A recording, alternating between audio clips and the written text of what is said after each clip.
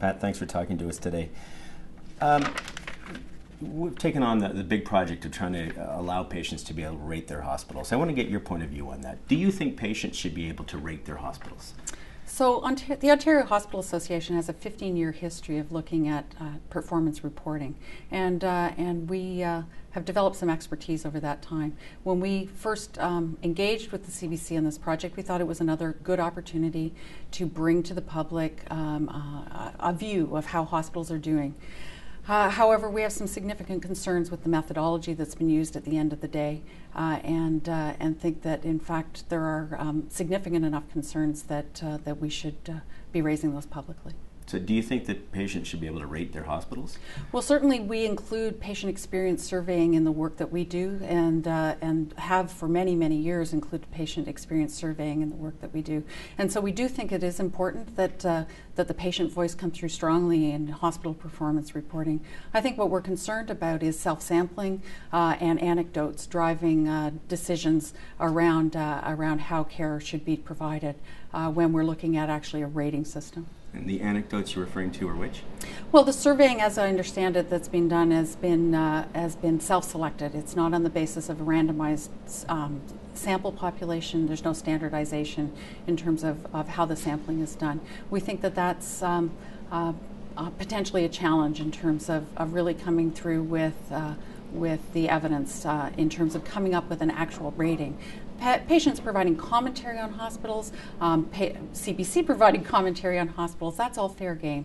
What we're concerned about is patients relying on this information to make decisions about when and how to access care when it's not necessarily grounded in good evidence. The information that's based on comes from the Canadian Institute for Health Information, which is information that comes from the hospitals. Do you consider that to be unverified and anecdotal information? We are contributors and supporters of the Canadian Institute for Health Information, and some of the work in the scores do come from CIHI. And no, we're not concerned about that data. We have some concerns about how it's being used, but that's not the data we're concerned about. This is the surveying of sources. A surveying that's been done in a non-standardized way, in a non-consistent way, that we're concerned about. The information that was used to rate the hospitals comes from 5 data measures that were from the Canadian Institute for Health Information. It has nothing to do with information from the CBC. It has nothing to do with anecdotal information. Do you have concern about the validity of that information that is being used currently by the Canadian Institute for Health Information? I think we have concerns about there being only 5 measures. Hospitals are very large, very complex organizations, and to be rating anything on the basis of only 5 measures is incomplete at best. And potentially misleading at worst. And so yes, we do have concerns, not on the basis of the underlying data, but on the basis of the methodology that's used in terms of accessing only 5 indicators. But is the information you're saying anecdotal and unverified, or do you think that this information is solid information? Information that comes from the Canadian Institute for Health Information is solid information. Okay, so we agree on that. How do you think that there should be a way for Canadians to compare health information right across the country? So the Canadian Institute for Health Information has has the hospital reporting project. That is a way for Canadians to look at comparable data across the country and to look at relative hospital performance across the country. And CIHI goes through a rigorous mechanism to try and ensure that the data is comparable, because of course there are differences in the systems that are used in the different provinces.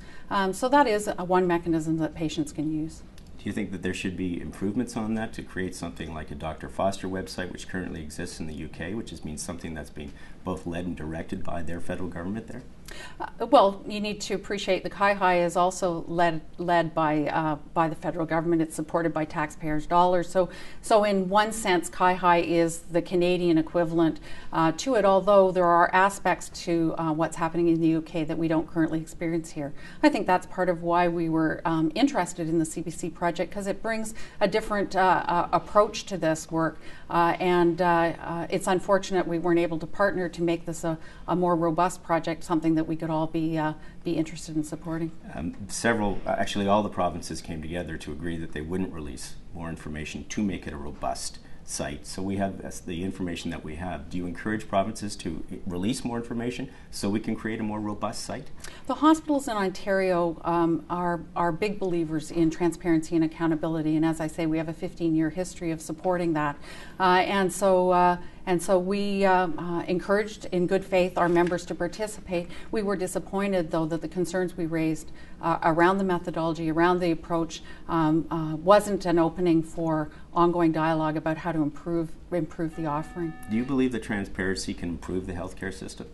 We've been proving that for 15 years in terms of the importance of transparency as one mechanism to help drive performance improvement. But reporting alone is not enough. It needs to be backed up by robust quality improvement mechanisms and continuous strategies, evidence-based strategies to support continuous development of the system. But absolutely, public reporting is a component of that. So who should own that process of creating a national database that would be available for all Canadians? Well, I think that has evolved over time in the history that we've had. So hospitals in Ontario took a leadership role in developing My Hospital Report. That's evolved over time, and I'm going to comment most particularly on the Ontario scene because that's what I know best, but that's evolved over time to standardize public reporting on a variety of measures that have been mandated by government, backed up by the work we've done on myhospitalcare.ca, and that's going to evolve again in terms of the changing healthcare environment. So I think there's lots of scope for people to play a role in this, and that's why initially we were open to CBC's overtures in the initiative. What's available in Ontario is not available to people in many other provinces. So what we're trying to create here is information for all Canadians, to be available for all Canadians. If we don't do that, who's going to do that? Well, the Canadian Institute for Health Information. Have you gone to the Canadian Institute for Health Information website? Yes, we're well aware of... Have you tried to find, for example, infection rates in a hospital? No, because that's publicly available in Ontario through different mechanisms. But not for all Canadians. I understand that. And so, yes, there's always improvements that can be made to reporting. Similarly, there's always improvements in quality that can be made. And that's, as I say, why we were interested in supporting the project when it was initially undertaken. So do you think it's the role of the Canadian Institute for Health Information to become that center to make this information completely available for all Canadians from coast to coast? Well, certainly that is the taxpayer-supported mechanism we have currently in place, and they are trying to move towards something that is more geared towards the public in terms of how they present their information and provide that. So I think they are one mechanism that could be explored more fully.